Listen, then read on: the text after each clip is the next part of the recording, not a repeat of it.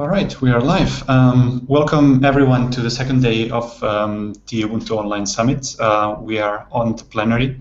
And again, as the previous US, we've got the pleasure of being here with Jane Silber, Canonical's CEO, who will be answering all of your questions related to Ubuntu, open source, and more. The way this works essentially is that if you've got any questions, you can ask them directly on the IRC channel.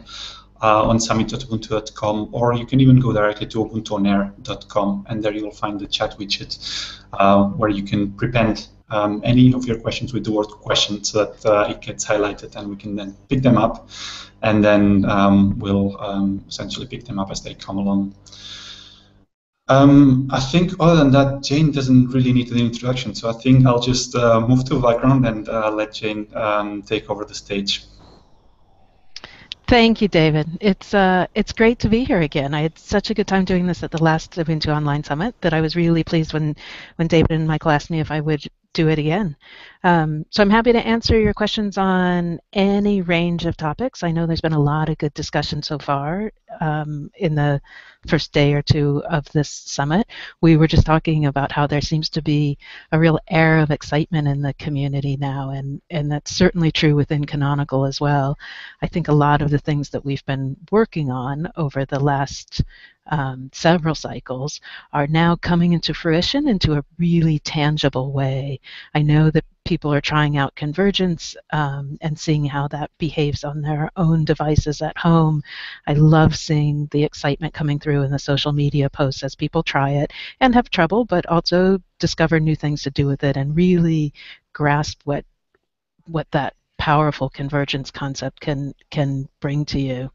And of course, there's loads of excitement around Ubuntu Core, around Snappy Ubuntu Core, with not just the devices that people are building, but also the opportunity to write snaps and define the behavior of that wide range of IoT devices that will surround us in this increasingly connected world.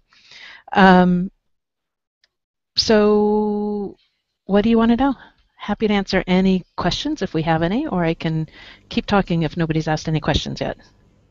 All right. I think people are quite interesting. Questions are starting to pile up. So first question is from Rich Wing.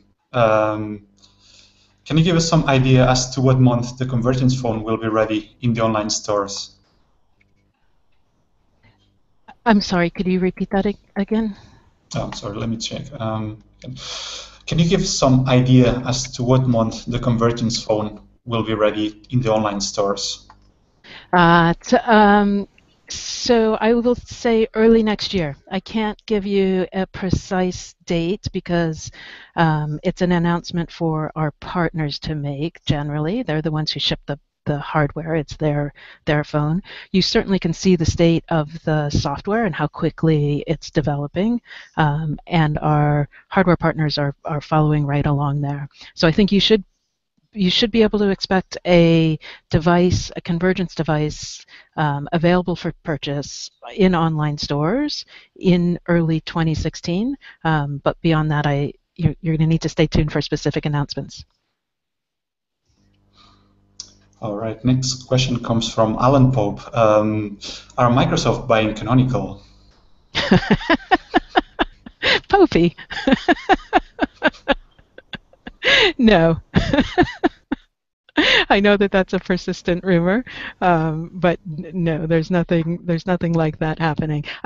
Certainly, if there were, the Ubuntu Online Summit would be an unlikely place to announce it, although a fitting one, an appropriate one. But no, that's not true.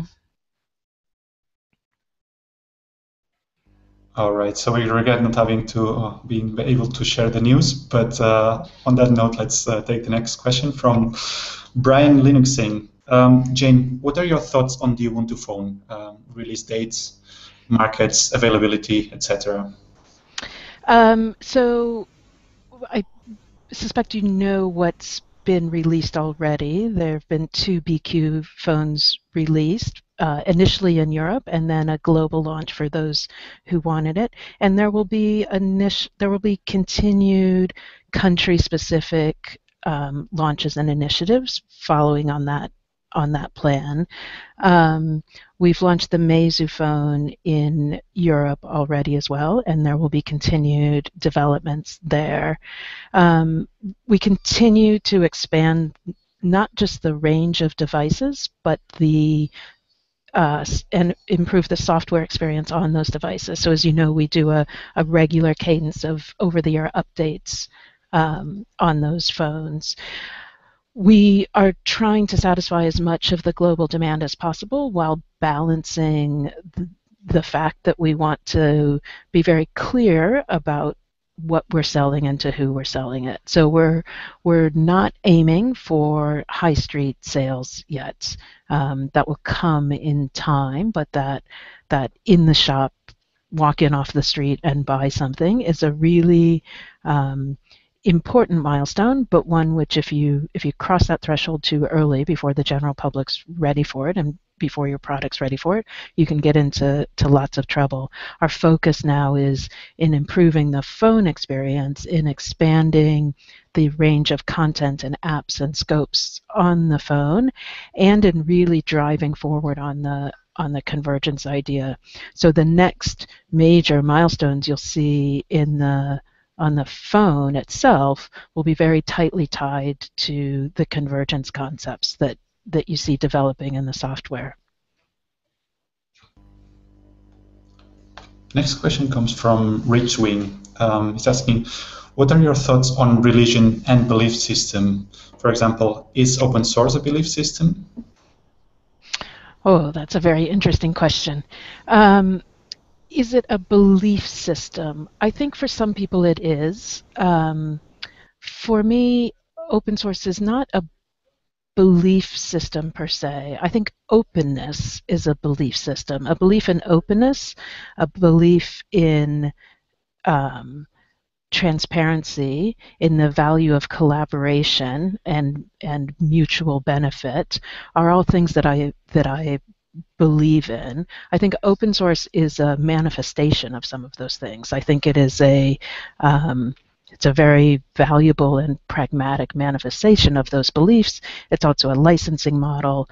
It's also a software development approach.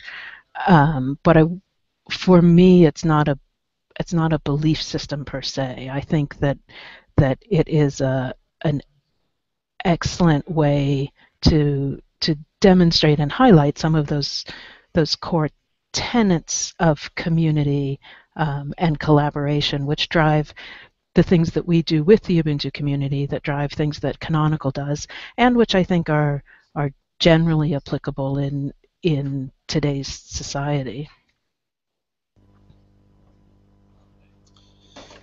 All right, we've got another question from a known face. Michael Hall is asking, what current Ubuntu development are you most excited to see happening over the next year? Oh, it's two. I have to have two. The first one is convergence. We laid out this convergence idea. It must be 4 years ago now. I'm sure someone will correct me if I'm wrong on that, but at Ubuntu Summit several years ago, we laid out the idea of the converged experience and that vision for the future of personal computing.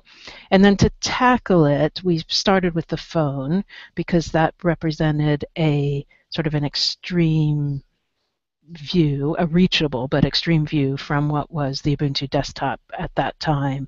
And it has been in some ways a long time coming. When you count it in cycles, it feels like we've been through many cycles. When you count it in actual months on the calendar or years on the calendar, it's an amazing amount of progress in a relatively short time. I feel like the building blocks now are solid. I know that the code is solid. I know that the design work is very good. And we're now able to put these building blocks that we've been working on for so long together in a way that's just delightful. And I think it really is a very exciting time. We think back to the times, for those of you who've been in the community for a long time, you'll remember that several years ago we started demonstrating these concepts with Ubuntu for Android, of an Android phone with the Ubuntu operating system also loaded on, so that when you docked the phone in some way, you had an Ubuntu desktop. And I remember just being blown away by that at the time, and now that seems so clunky. It's so old and clunky, and the Ubuntu experience as we move into this convergence world is so smooth and so elegant that I think we're only beginning to discover what it really means for how people work and how people interact with their computers, and what sorts of equipment you buy and use in what scenario. I don't think we're by any means done with this journey. I think it's an important milestone on the path. I think we'll continue to see a lot of evolution and a lot of change in that personal computing experience. But I think we're at the tip, at the beginning of that major era of change, and I think that's really exciting, and I think it's very exciting that Ubuntu's right here, and I hope that everybody else is excited with it. That's one piece, and that will be a big focus for 1604, as you guys know, of the work that is being planned out this week, and the work that will continue over the next 6 months or so. The other thing that I'm excited about is Snappy. And Ubuntu Core and the range of devices that are being made there. We're the amount of innovation that I think will explode on top of Ubuntu Core is staggering. The folks that are building things on Ubuntu Core is already exciting, and we're still seeing relatively single purpose devices. I don't think we've even begun to explore what it means when you can put a bunch of different snaps on the drone or the robot. You probably all saw the announcement, the DJI announcement from earlier this week, and there are a number of other companies who are building robots and drones and flying things. Earlcopter is a project that we've highlighted over the last couple months that's super cool. And Ubuntu Core powered, well, they have a flying drone version and a crawling spider version, that I think it just injects a sense of fun into the things that people are doing with Ubuntu. That's really exciting. It's fun every day. We don't know about all of them in advance, because you know how it is. People can download Ubuntu and use it, and so sometimes I even find out about devices people are making by watching my Google alerts or seeing what's in my inbox every morning, and it's fun. So if anybody's building devices with Ubuntu, feel free to email and let us know about them, because we don't always know about the great things that people are building with them, or post them on G+ or anything like that. And I think in this cycle in 1604, we're also going to see just an exponential amount of adoption and improvement in Ubuntu Core, in Snapcraft, in the things that people are doing with it. One of the great things about Ubuntu, one of the things that's always been so exciting about Canonical and Ubuntu, is what people do with the products we build. We get super passionate about Ubuntu itself, but it's another level when people take it and build on top of it. And I think what we'll see in the IoT space, building on top of Ubuntu Core, is just an incredible amount of innovation that I'm really looking forward to. All right. Judging by the audience as well, I think everyone's really, really excited about all of this. We've got, just after this last question, that generated quite a lot more of questions. So let me just pick the next one. Chisberg is asking, when will Unity 8 land for broader testing? When do you think it will be default? So I don't know the answer to when will it land for broader testing.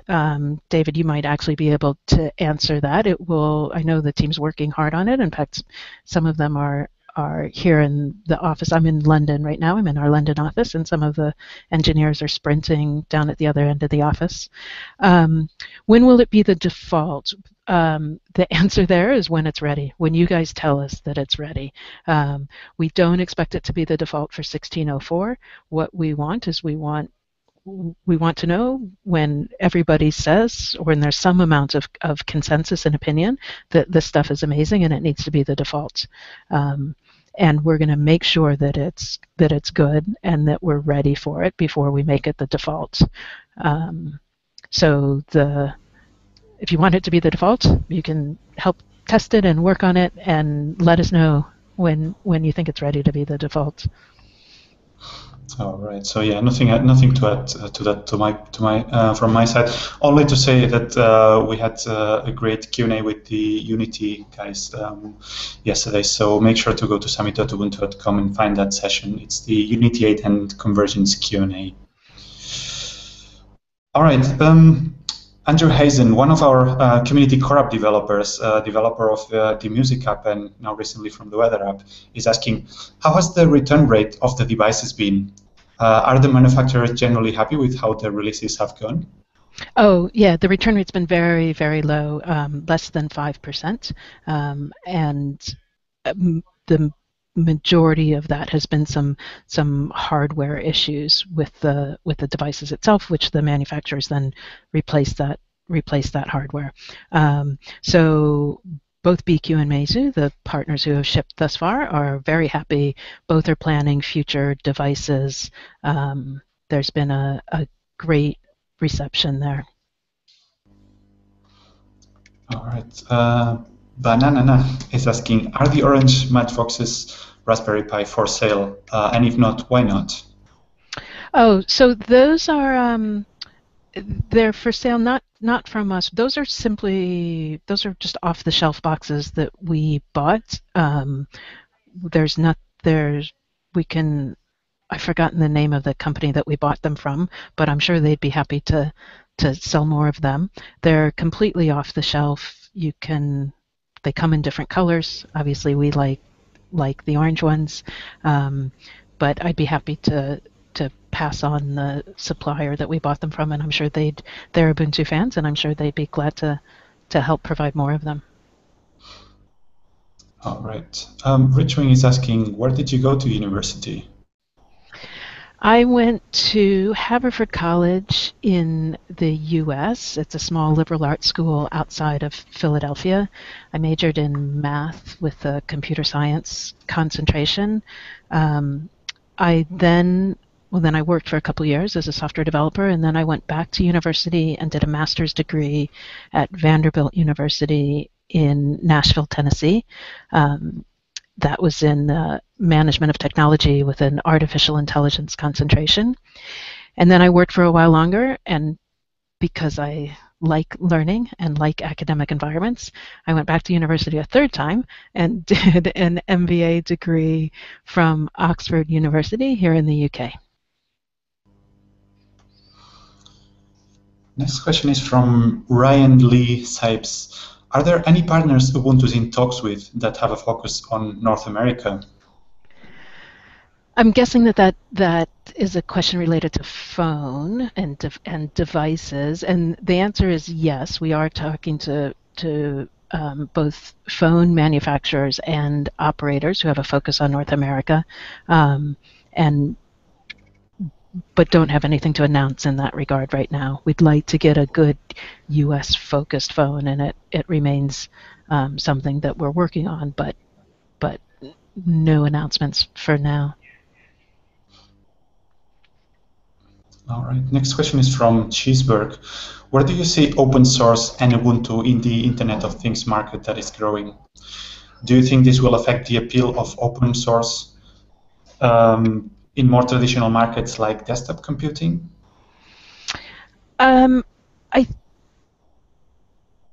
It's an interesting question. So let me take the first part of where do I see it.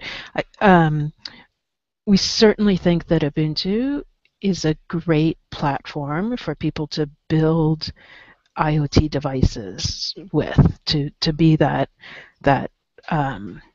core operating system platform of any smart connected device. And Ubuntu Core, or Snappy for short, the Snappy architecture in Ubuntu Core, has been designed specifically for that world. It comes out of the work we did on the phone, but some of the primary characteristics that we've added into Ubuntu for the phone in terms of transactional updates and app isolation and some of the security work are exactly what's needed in the IoT world. It's exactly what's missing when you hear the stories about smart connected devices that are being hacked or that don't have security updates and can't be updated. And I think Ubuntu has a major role to play there as that platform for devices.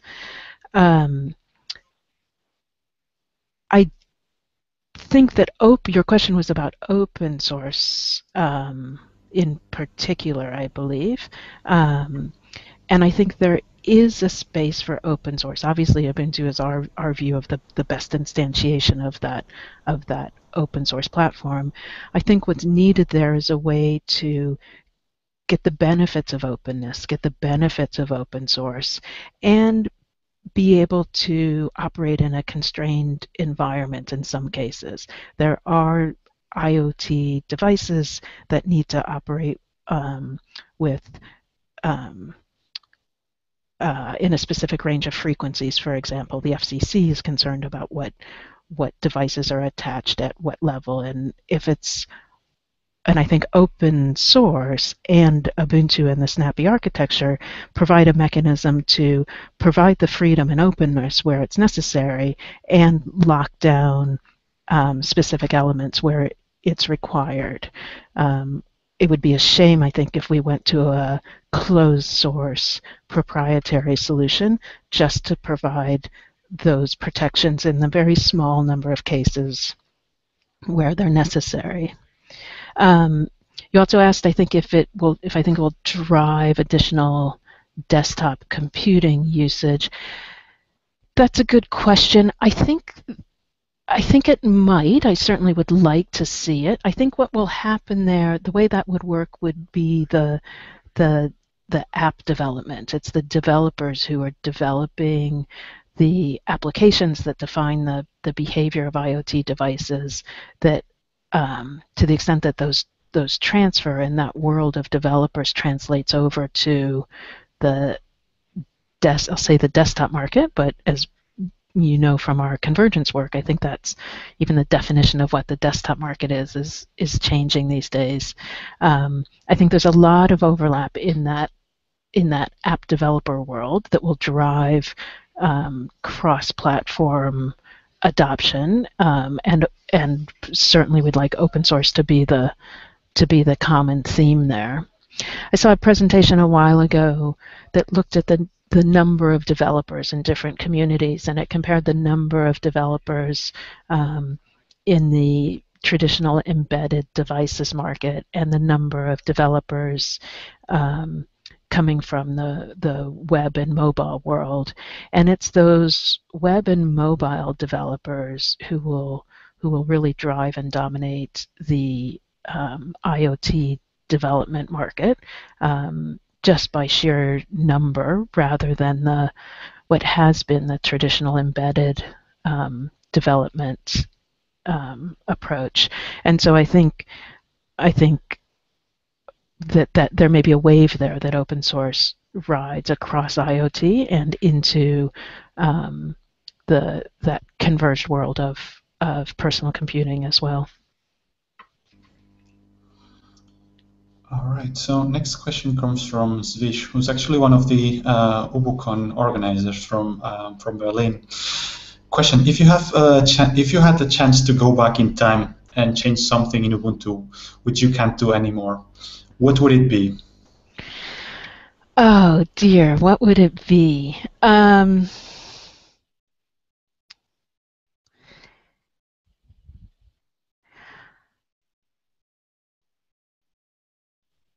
so if I could go way back, um, I think I think that's such a good question because the things that I think of now, I was going to say something about the some of the original design principles and the brown desktop. Somebody recently posted an article going back with snapshots of screenshots of all the desktops over the years, and it made me very nostalgic for the brown, but it also made me remember all the controversy over it. It's amazing sometimes the very small things that generate the most controversy.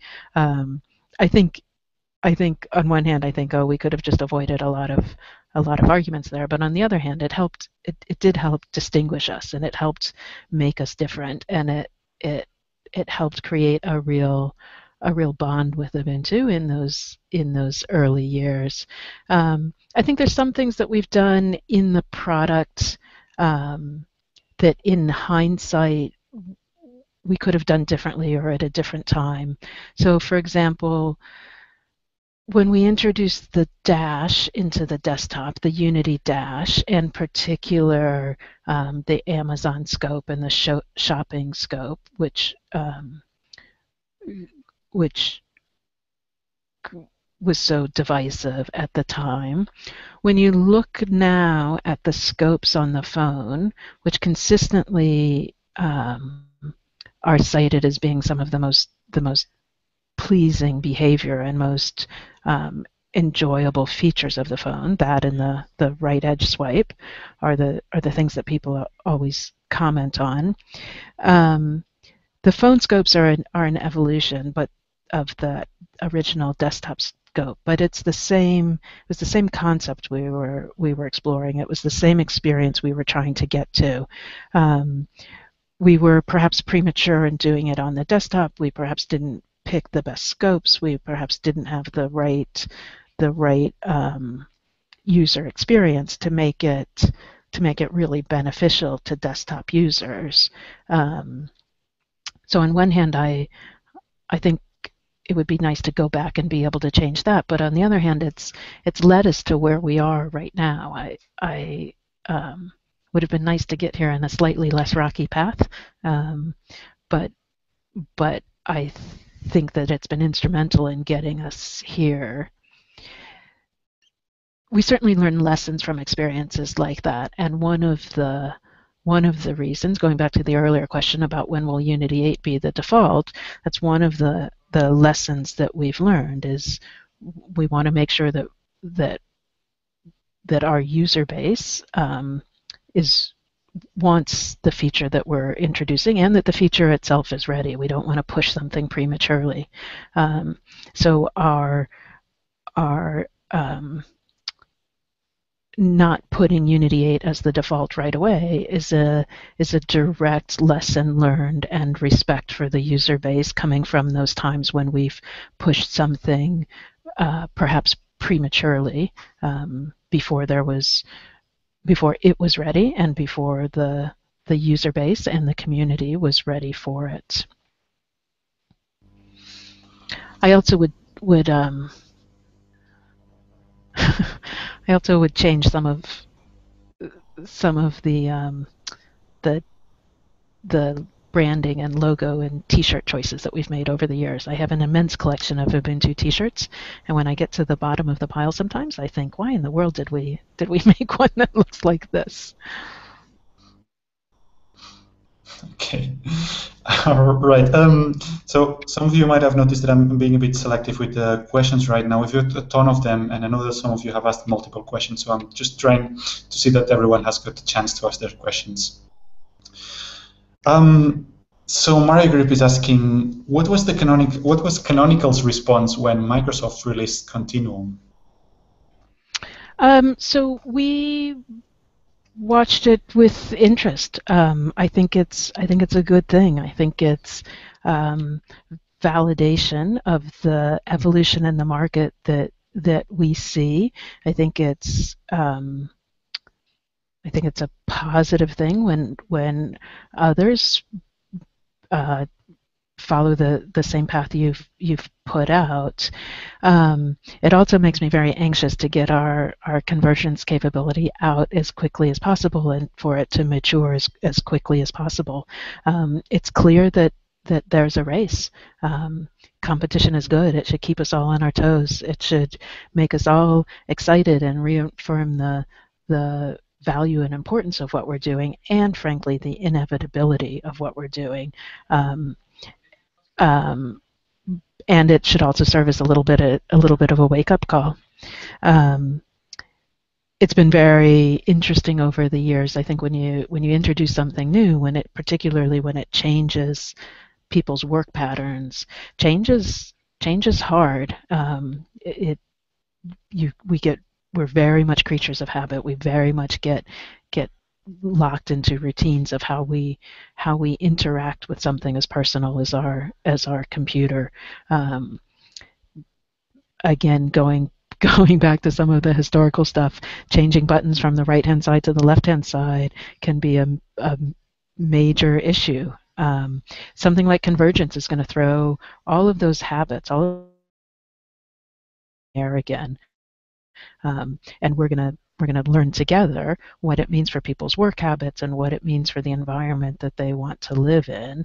And the more work that others like Microsoft are doing in that area, I think it helps bring all of us along as well. We shouldn't be complacent, though. All right, Pavel Stolovsky, who's one of the Unity API / Scopes developers, is asking, would you say cloud is becoming more important given how much market share Ubuntu has in the cloud, or do you see all markets equally important? Our vision for Ubuntu is of a general platform across the span of devices, from cloud and server in the data center to the range of personal computing and desktop types environments to the smart connected devices. I think they're all equally important. I think they're at different stages of their life cycle, and for Canonical as a business, they're at different stages. So they don't all behave equally. We don't invest equally in all of them. But in terms of the importance to Canonical and to the importance of what we want Ubuntu to be, what we want it to be to the community, what we want it to enable in terms of innovation for our customers, they're all important. All right. Next question comes from Benaisa. What are the latest news about ROS, the robot operating system in Ubuntu? Oh, about ROS, the letters ROS, ROS. ROS, sorry, yes. Yeah. So it is that community, the ROS community, uses Ubuntu and Ubuntu Core extensively.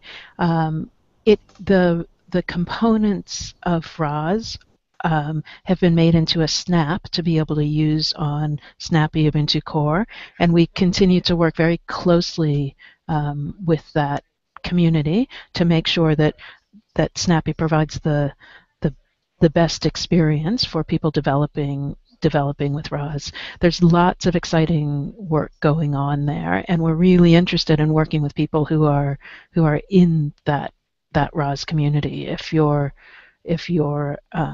part of that, if you're building things with that software, we'd love for you to be involved. Compute is asking, could you elaborate on why you feel Ubuntu Edge is not a good convergence scenario? So I don't think I think Ubuntu Edge is a good. Oh, I mentioned Ubuntu for Android. I think that may be what the question was. Yeah, that most probably. Yeah. So early on, this was several years ago when we were developing the convergence ideas and exploring what worked, thinking about how people interact with technology now, how they interact with technology in the future. We built a prototype system basically that was called Ubuntu for Android, which is different than Ubuntu Edge.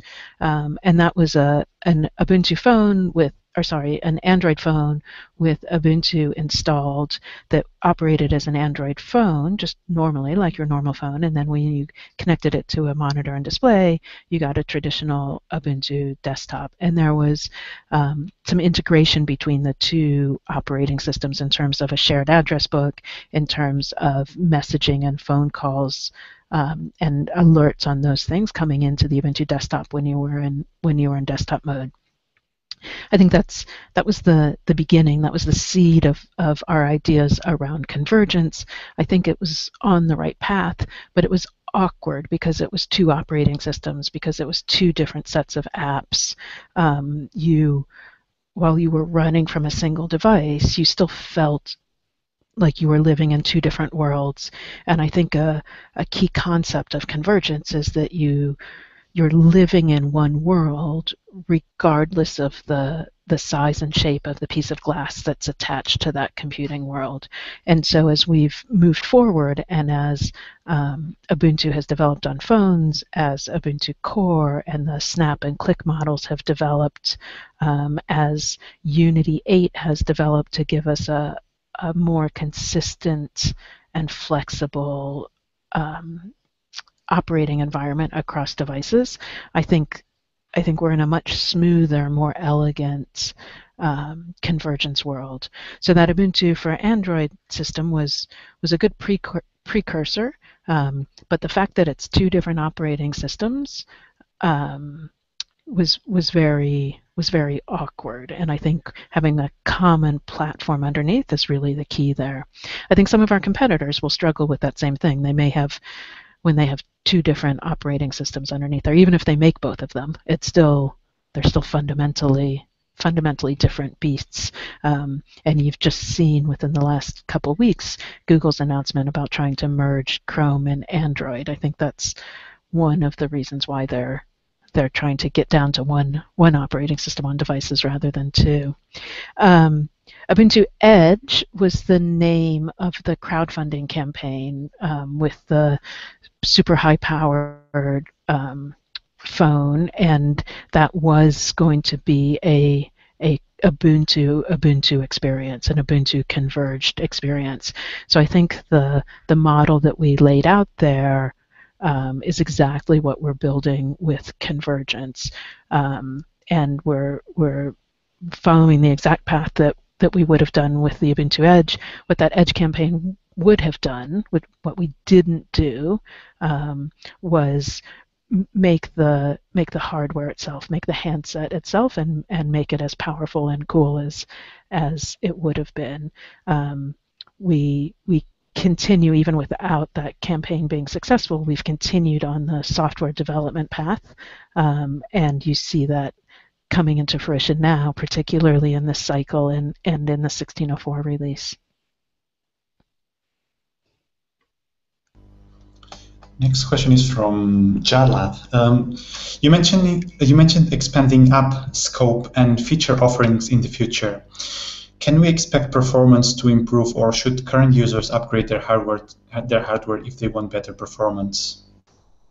I think you should expect performance to improve. We're also doing some work around some of the navigation between scopes. In our user testing, we're finding that there's still some issues around how people discover scopes and navigate around them, particularly in terms of some of the component content pieces that are embedded into a scope. And so we're doing some work that is still in the design phases now, but that is aimed at addressing some of those just smoothing off some of the rough edges there. And so there'll be continual improvements there. Our OTA schedule, I believe, is a new update once every 6 weeks or so, and you should see at various times not just feature improvements, but also performance and stability improvements in those OTAs. I think it's always fun to get new hardware, and we'll have we'll have some interesting hardware coming out next year, but you'll be able to benefit from the feature enhancements and performance enhancements as they come out in the OTAs as well. Next question is from Cheeseburg. Do you see an opportunity in smart cards? Sorry, let me just repeat. Do you see an opportunity in smart cards? Has there been any interest from any partners? Smart cars. So there are a number of car manufacturers who are already working with Ubuntu. Tesla uses Ubuntu. There have been a couple smart cars in the R&D phase that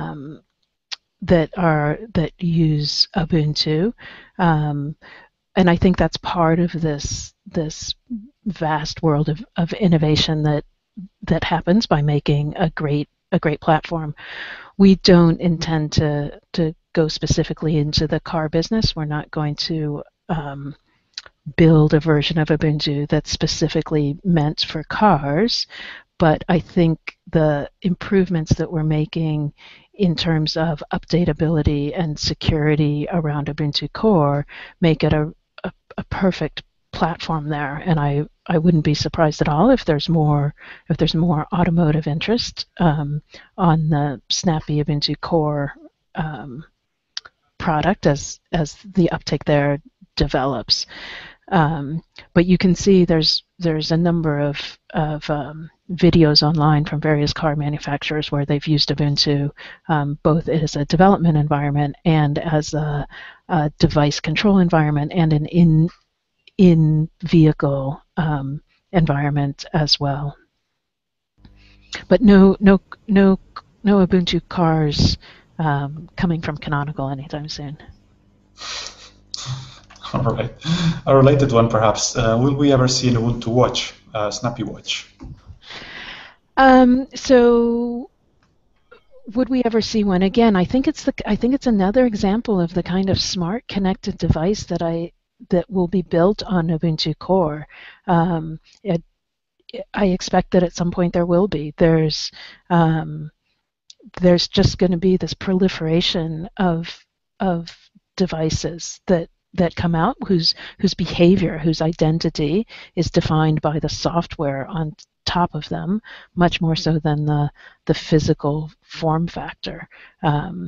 So while there's no specific product announcement or product plan, so don't interpret my yes, but yes, I think there will be Ubuntu watches at some point. I think it's part of this, as I said, explosion of smart connected devices that will be running Ubuntu.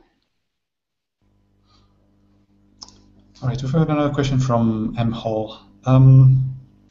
This EOS, we had a 10-year-old wondering what he needs to learn in order to one day work at Canonical. Do you have any advice for young students who already have an interest in software and open source? That's great. I didn't know about the 10-year-old. I think my advice is to follow your passion. If you already have an interest, there's so many opportunities where you can express that. I think you don't have to be limited to what you learn in school or do in the classroom. I think there's amazing things that can be done at any age. If you want to work at Canonical someday, I would say being a member of the open source community and learning the ethos of the community is a great way to start. Learning, there's so many life skills that people can learn as part of the open source community. You learn how to communicate across all mediums, not just face-to-face, but in video hangouts, in IRC, in email, in bug reports. You learn to communicate across such a wide range of people. The diversity in the open source community, with the possible exception of gender diversity, is pretty vast. I don't know many other things you can get involved with that that lets you work with people all over the world, and the technical skills that you would develop by working in the community are astounding. You get to work with some of the best people in the world, and there's just huge opportunity there. It's one of the reasons why we often recruit and find not just our engineers, but other people that work at Canonical out of the open source community. They have a range of not just programming skills, but communication and life skills, problem solving in a respectful, collaborative way that's very valuable for any employer. All right. Ryan Lee's site is asking, pricing for services like Landscape seemed very much aimed at large enterprises. Have you considered a stripped-down, cheaper version of the service for startups, small to medium-sized businesses, and local and state governments? So we've recently revised the landscape pricing so that for small estates of Ubuntu, you can use it for free. So I think it's up to 10 servers. You can use it for free, and when you start to get above that, the pricing kicks in. I wouldn't expect us to have a differentiated pricing between enterprise and small business per se, but there is, I believe, pricing based on the size of the Ubuntu estate that you're managing, and so naturally the larger estates tend to be from the larger companies.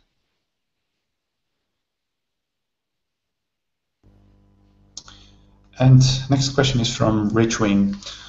What is Canonical's position on doing a tablet Kickstarter campaign? As Mark Shuttleworth has said, development is sorely needed in his Q&A yesterday.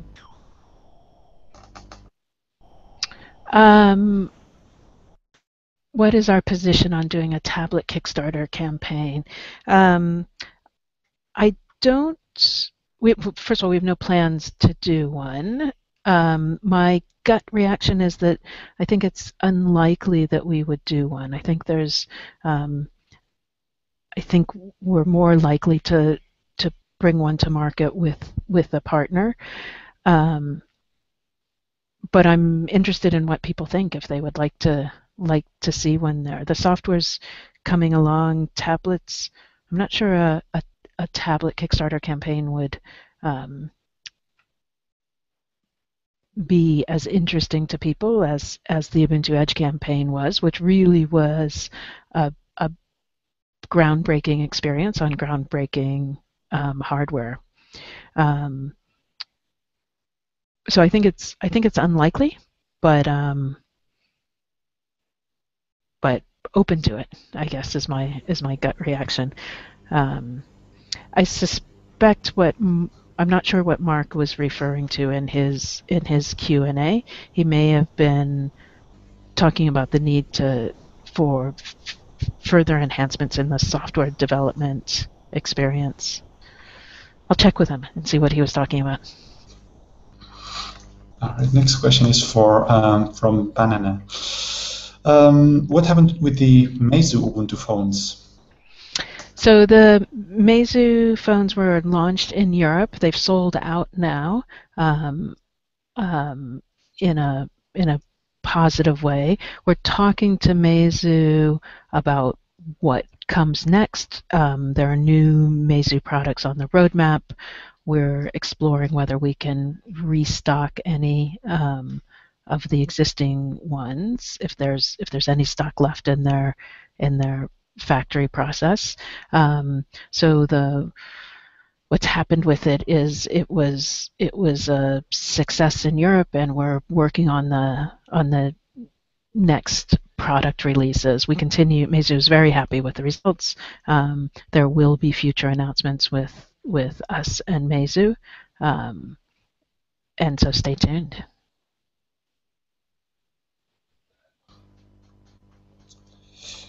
Right. Next question comes from Sid Payton. with the discussion about background processes in mind, do you think that you need more developers for the phone project? And I'll add myself some background for some of you not familiar with the discussion.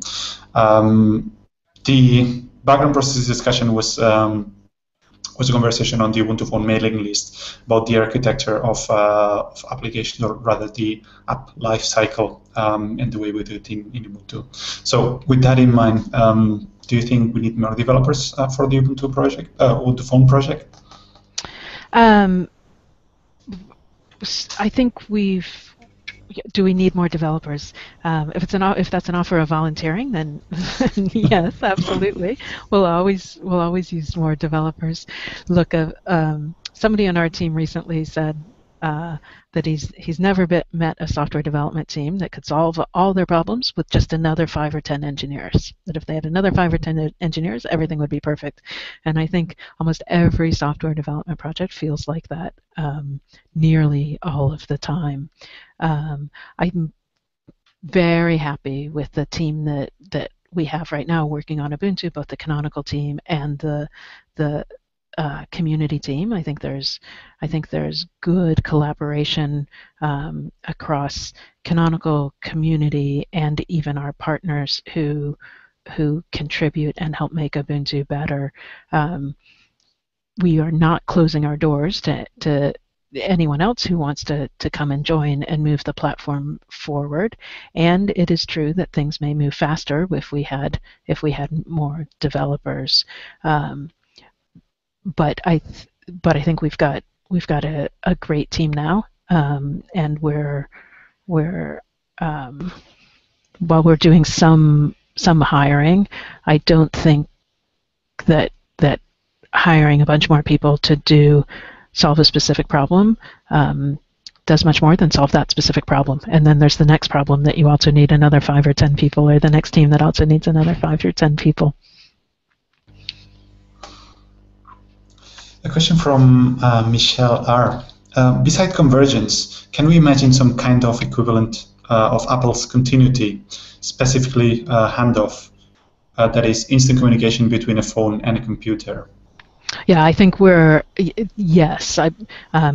Maybe not that specifically, but I think we're just at the beginning of understanding what convergence means and what it enables in terms of people's workflows with their phones and computers and other connected devices that may be at home or that they may carry around. It may be that you actually carry around your personal computer on some kind of fob on your keychain, and you've got a disconnected piece of glass that things appear in different places. So I think we'll see. I'm not sure about that handoff. I'm not familiar with that handoff feature in particular, but I think we'll go way beyond just what we're seeing now of being able to power a larger display and have window management in a desktop environment and versus a phone environment when you're on a phone. It's an exciting place to be and contribute to. Okay, so we're nearing up the end of the Q&A. I think I'll pick 2 of the remaining questions, and then we can wrap it up to have time for joining the next ones. Question: Red Hat CEO recently wrote a book about leading an open source oriented company. Have you given any thoughts on writing a book? Yes, I have, as a matter of fact, in 2 different forms.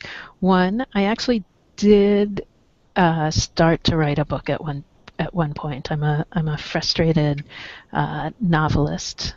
I started to write a book. This was before Canonical, around a set in the defense contracting computer IT world, and got about a third of the way through that, I would say, and then Canonical came along, and so I had to put that aside because working on Ubuntu at Canonical was way more exciting than my book, which was suffering from a real lack of plot. And then the second one is toying with the idea of a book about Canonical.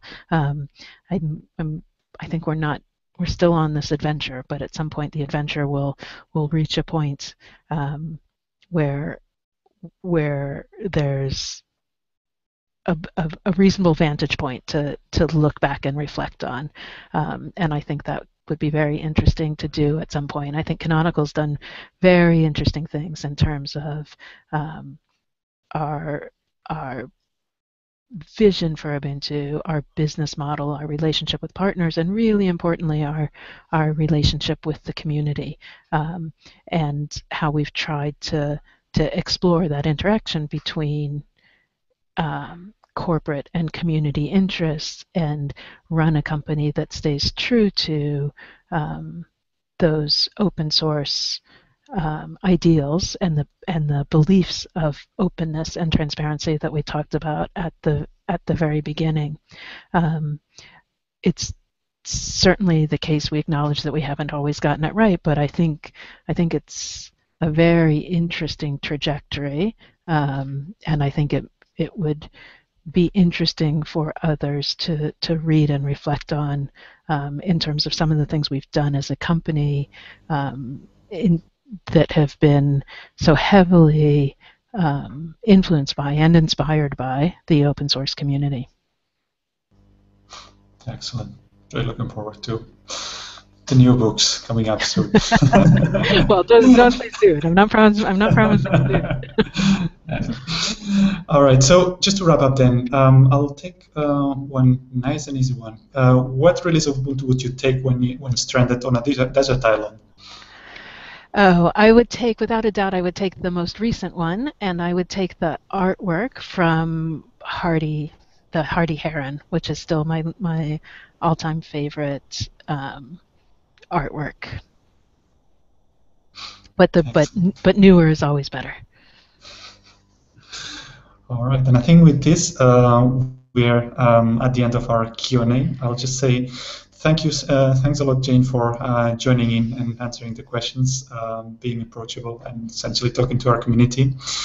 And thank you, everyone, for your great questions.